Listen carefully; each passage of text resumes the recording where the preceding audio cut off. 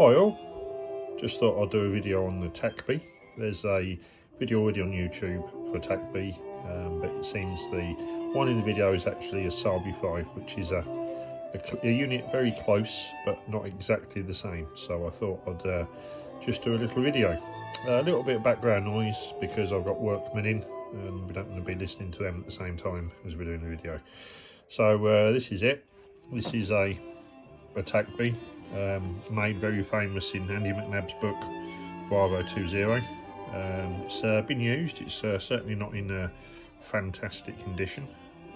As you can see, it's very different to the Sarbe, more so in the markings and this little pin just here.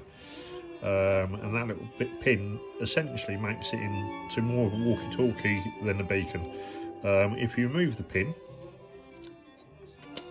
it releases the lever, which would then put it into a beacon mode where it would just transmit a beacon rather than speech. That's basically the only difference really. It's pretty much the same as a Sarbe 5, apart from that feature really. I'm not sure if the Sarbe 5 has the pin or has the hole for the pin to go.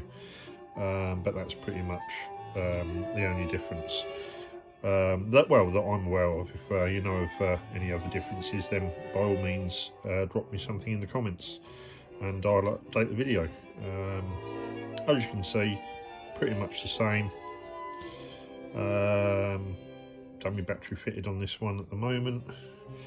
Obviously the instructions are different because it's a Tacbe rather than a Sarbe. And you can see there the instructions. I'll leave it on there for a second just in case any of you are reading that.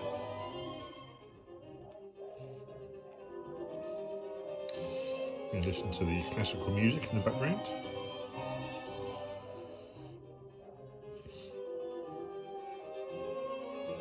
Three, two, one, and there we go. So yeah, that's the Tacbe unit. There's the aerial fitted onto it with a NATO. I don't think it's going to focus on that, but there's the NSN number, NATO stock number for the aerial. The dummy battery does come off. This is a perfect. I've had the radio to pieces, I took the covers off, and it is if the battery was working, which I've tested the live battery that I've got.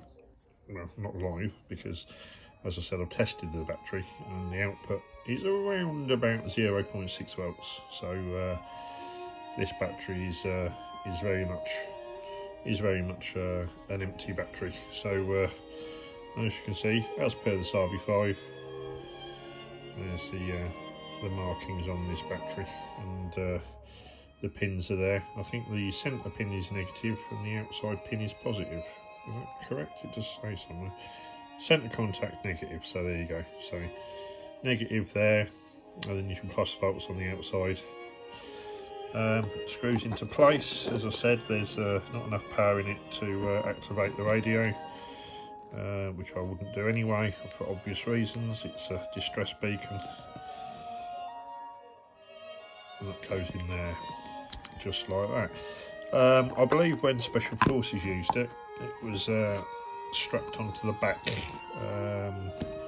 sort of level with the kidney area on the left hand side. When that was in place, if it was to be used, I believe this extension was fitted. Whereas that would plug into the top of the radio, this would go up onto the top of the kit, and then the antenna would plug into there, and then the antenna then would be at around about just over head height, shoulder height, to give you a little bit further range, I would suppose. I've done a little bit more reading as well, and on the read up I did find out the SAS used them more in Iraq to contact AWACS for strikes. So they'd contact AWACS or passing their aircraft, and they'd use them to call strikes on targets that they'd acquired. and that happened quite a lot in the Iraq War, the first war, and the second one too, apparently. So was used quite a lot. Not many of these are left around. I believe a lot of them were destroyed for whatever reason, and they're around about for every 100 Sarbe 5s you'll find, you might get one Tacbe, and that's sort of how rare they are. So there you go. So that's the Tacbe 5, and as I said, I made this video, stick it on YouTube, just for the simple fact I couldn't find anything else about it. So once again, there's the unit front, there's the side, the mod record with the test lever, there's a little tiny battery in there, and the battery is fixed into the lid, and that just pretty much, you lift it and it removes the contact that's inside the aluminium case. The case is completely waterproof, and all of the switches have magnetic contacts which activate inside the case, including the volume control. It's a little tiny magnet on the top of the volume control, so as you turn it, the magnet moves across the inside of the case to activate the switch inside the case. If you should ever take the battery part off, be very careful, because there's a little tiny ball bearing in there and a very small spring, and which you can hear, which clicks into place, and you don't want to lose those, otherwise it won't lock as either low or high. So be very careful if you take those 4 screws out. Little tiny ball bearing which you can just see under there, and a spring. So I think that applies to the Sarbe 5 as well. Be very careful regarding that spring and that ball bearing. Okay, any questions, I'll have a look in the comments over the next few days, and see what I can do as regards to replying, if I can find out any information. As I said, the pin that comes out, and that just releases the receive lever, so it would operate as a beacon rather than as, to all intents and purposes, a walkie-talkie where they can talk to passing aircraft or AWACS, AWACS. Right, thank you very much. I'll just pick up a dummy battery just so you can have a quick look at that. It's just a red plastic tube really, nothing in it, completely empty.